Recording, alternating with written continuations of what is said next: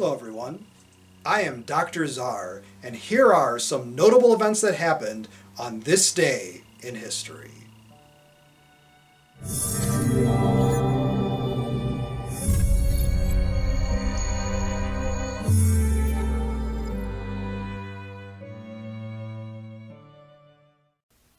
On June 29, 1972, the Supreme Court of the United States stunned the nation by ruling in Furman v. Georgia that the death penalty violated the 8th and 14th Amendments.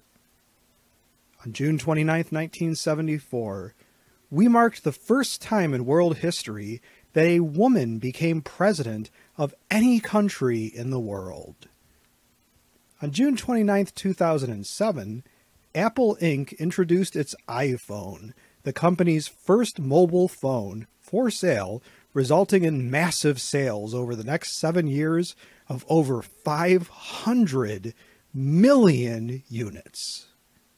Finally, on June 29, 2017, we took a moment to reflect on the history of boxing, specifically the history of the big boys, the top dogs, the kings of the world, the heavyweight champions.